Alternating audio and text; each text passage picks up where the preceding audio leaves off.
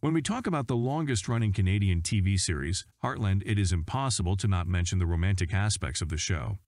The first names that come to mind are, obviously, the power couple of the series, Amy and Ty. Yet, they're not the only couple that the show successfully portrays. Another amazing couple is Lou and Mitch, a pair that is challenged with multiple ups and downs in their relationship.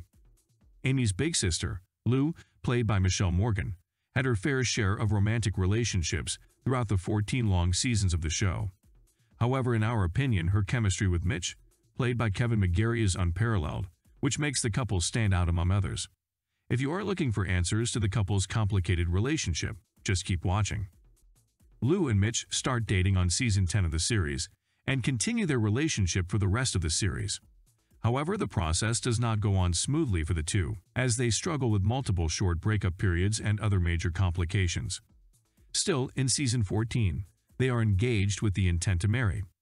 However, this intention does not come to fulfillment, as at the end of the season the two break up one more time, making their future unforeseeable for us, the fans. Lou and Mitch meet online during Lou's divorce process. The two start dating soon after, during season 10, and against all the odds, somehow manage to preserve their relationship for a quite long time. Lou and Mitch had multiple breakups throughout the course of their relationship. However, their latest one at the end of season 14 hits us differently. This time, the couple takes a break while being engaged to marry. Why? You may ask. The answer is complicated. Putting her career as a priority in her life. We witnessed Lou's fight to become the mayor of Hudson during the recent seasons and her struggles as a mayor afterward. Determined to be a good mayor, Lou's initial thoughts while engaging Mitch were that she can finally focus on her career, rather than starting yet another family. Yet, her assumption was not exactly right.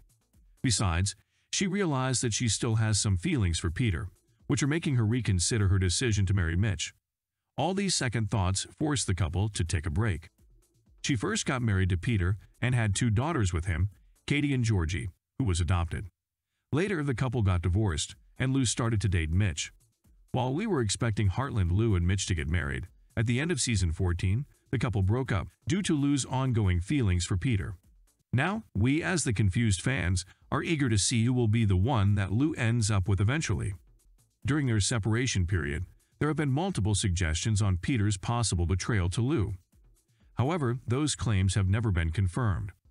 The reason why their marriage has failed was not the betrayal of Peter, but the fact that he was a workaholic who never spends time with his family and rather prefers being in his office in Vancouver. What do you think about their relationship? Comment below.